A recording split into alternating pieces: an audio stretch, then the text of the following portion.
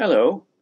Recently I did a video with my tips on how to increase your efficiency and speed up the process of writing a PhD thesis in archaeology. And I meant that as the first part of a series of videos on professional development in archaeology. I'd like to follow up this time with a video that's about conference presentations. Going to conferences is a really important aspect of your professional development because it's there that you can do a lot of networking, you can put your work out in front of an audience, and it also improves your job prospects because giving a good presentation at a conference at least sends a message that you might also be a good teacher at a university. So if you're looking for an academic job, it's quite critical.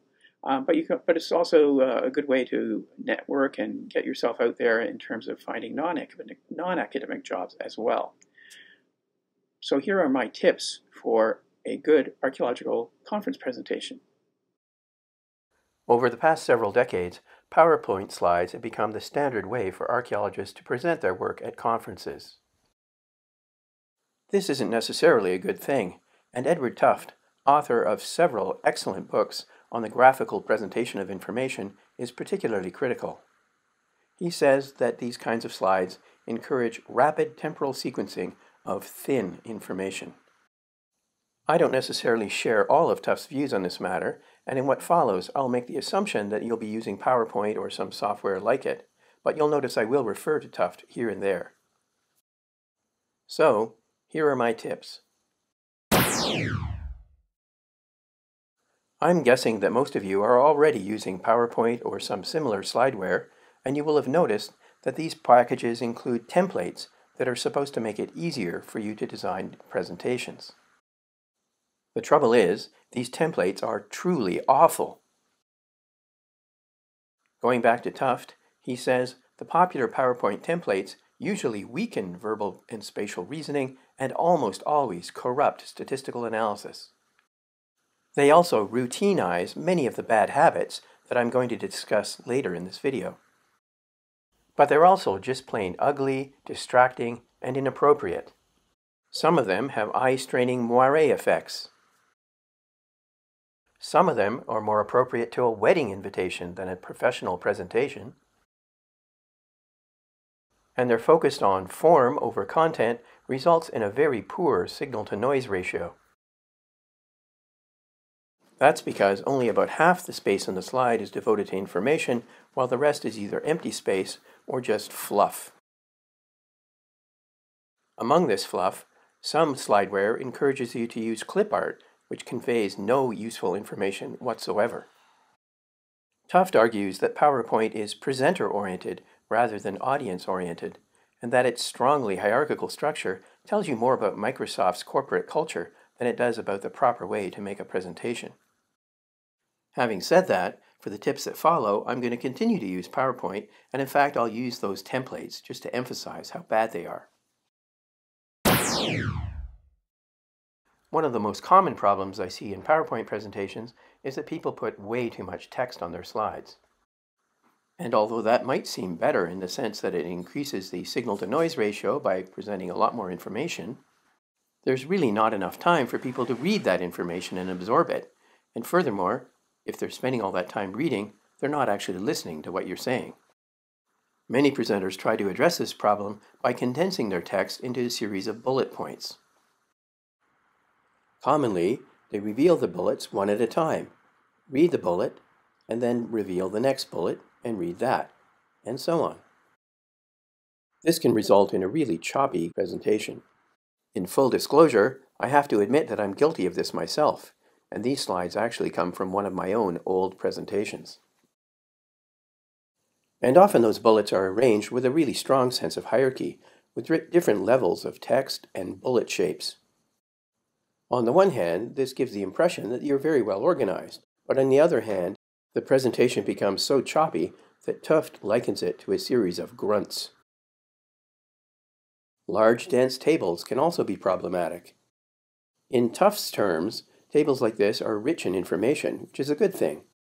But at the same time, in a short conference presentation, nobody has time to really analyze this table properly, especially when the table is not organized in a way that highlights the most important data. In this table, for example, the fictitious archaeological sites are listed in alphabetical order. That does nothing to help viewers see whether or not there are any patterns in the data. At a minimum, you should highlight the important cells in some way, perhaps with bolding or coloring those cells in some way that makes them stand out. That helps people see that it's the largest sites that have the biggest houses and the lowest proportions of round pit houses. But if you're going to use a table, it's sometimes better to pare down your data by sampling it or picking out the most important sites and using those to make your point. However, even with only 4 sites, because they're in alphabetical order, you can't really see the pattern properly. Resorting the rows on something more meaningful, like the number of house pits or the mean house pit area, results in a table that's much more useful to viewers who want to identify patterns. And here I also varied the type size in order to emphasize trends in the data. However, in most of these cases, it's better to use a graphic anyway. You can simultaneously show summary statistics, graphs of distributions, and images of the things you're talking about. And this makes it easier for your audience both to see the patterns and to evaluate your claims about them. Another perennial problem is that people put text on their slides that is way too small. The fact that those templates default to really small character sizes exacerbates this problem. If you actually expect your audience to read what's on the slides, they shouldn't have to use binoculars to do that. And this is also true of any charts, graphs, or maps you show. The labels need to be large enough for people to see from the other end of a large lecture hall. If people are straining to see what's on your slide, they're probably not actually listening to what you're saying. Another big question is whether or not you should read a prepared text or just kind of wing it on the basis of your bullet points. Reading a prepared academic paper may be more polished and ensures that you don't forget anything. It may even help you keep to your time. On the other hand, academic papers tend to be very formal, and if you read them in a monotone or in a quiet voice, the fact is that your audience is likely to fall asleep. For many presenters, the solution is to skip the prepared paper and instead kind of wing it from the bullet points. This may allow them to speak more naturally and more engagingly, but it also means that they're using the slides as a sort of crutch, and emphasizes Tufts' point that the slides are really more for the benefit of the presenter than for the audience. A good compromise is to prepare a text, but write it in a conversational style, and make sure that it's short enough to fit within your 15 or 20-minute time allocation. You can still use slides as prompts as you move from one topic to another in your presentation, but they can be images instead of bullet points. And if you practice it enough, you may be able to memorize it so you don't have to stare down at the text. If you must read it, make sure your text is in large enough font as well so that you don't lose your place. And whatever strategy you use, and whether there's a microphone or not, make sure that you enunciate your words clearly and speak loudly so that people at the back of the room can hear what it is you're saying. And whether you're nervous or not, try to sound like you're enjoying yourself and that you're excited about your research. Look up, make eye contact. Don't just stare downwards at a paper. If you don't engage with your audience, there's no reason to expect that they'll engage with what you're saying. As I've already hinted, even for those who want to use slides as a sort of a crutch to prompt them during the course of their talk, it's better for those prompts to be images rather than bullet points. Your audience will be a lot more engaged with images of the interesting artifacts you found at your site or interesting features in your excavations. But even excavation photos can seem sterile and overly formal. That's why it's a good idea to mix in a few slides that are more relaxed and have people in them. People indicate the scale in a less formal way than a meter stick. And showing people humanizes your presentation and makes it easier for you to engage with your audience. You can also use graphs and charts in your presentation.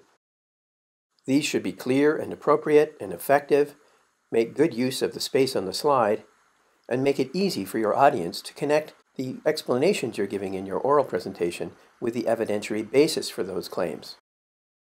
Whenever possible, you should place that evidence within its context. For example, instead of just showing a graph that has arcane symbols and labels, you can place some images alongside that help to illustrate what the graph is showing you or where the data is coming from. And don't be afraid to inject a little humor into your choice of images. Instead of showing a boring table, I could point out that the site is this big, or indicate the size of test pits by using a human for scale. Your choice of images will make a big difference to how much attention you get from your audience. One of the worst and most unprofessional things you can do is to cram so much into your presentation that it's impossible for you to keep to the allocated time. Most conference presentations these days are supposed to be limited to 15 or 20 minutes. When you factor in introductions, walking up to the podium, and hopefully some applause, that means you're lucky if you have about 12 minutes for your presentation. Session chairs need to keep things strictly to the time, and if you're not careful, you'll end up having to talk faster and faster as your time begins to run out. And you may have to omit the most important parts of your presentation, including even the conclusions. Don't force the session chair to have to drag you off stage when the time limit comes. This tendency to try to pack too many things into a short presentation contributes to Tufts' main complaint about PowerPoint presentations. They're thin because you can't possibly develop a complex or large topic in any kind of depth in such a short presentation. So it's important to have a focused topic that you can reasonably cover in only about 10 minutes. And you really shouldn't have any more than about 15 slides. If you practice your presentation ahead of time, keep in mind that the real presentation will probably take 2 or 3 minutes longer than the practice one. A common mistake is to waste 2 or 3 of your 15 minutes reading out a lengthy list of acknowledgements. Instead, just show a slide that lists those acknowledgements while you wrap up the conclusions to your paper. Or you can show the logos of your funding sources on the title slide for your presentation. The time allocated for your talk is precious, and you'll want to spend it wisely. Given the lack of time to present your topic in any depth of detail, a really good idea is to provide some kind of handout that members of your audience can take away with them. Here, you can provide graphs or tables that show some of your most important results, along with a summary of your project and its conclusions. And your brochure can also show contact information and social media links so that people who are interested in your project can get in touch with you long after they leave the conference. It may seem obvious, but you should be as prepared as possible for your presentation. Typically, you have to submit the abstract for your presentation 8 or 10 months before the conference actually takes place. Unfortunately, that often results in people not even finishing the research before the conference, so that they're still writing their presentation on the plane. You'll get a much better result if you finish your presentation at least a week before the conference.